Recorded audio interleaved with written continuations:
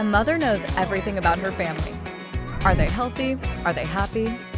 One thing a mother shouldn't think about is plastic in their bodies, because microplastics have now been found in our food, in our drinking water, in our blood, and in our brain, and even where the sun don't shine. Now, we don't see them, but these tiny plastic fibers are now everywhere, on the bottom of the Mariana Trench, in the Himalayas, and everywhere in between. But where do these little buggers come from? 35% of microplastics in the oceans come from your washing machine. Over 60% of clothes we wear are synthetic, and with every wash, they shed tiny fibers that get flushed in the drain, eventually landing in the ocean.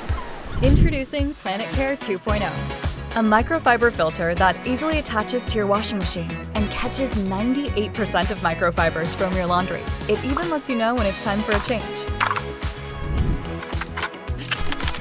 But what happens with the fibers? You send them back to PlanetCare, where 95% of the cartridge is reused, and the microfibers get a new life to never reach nature.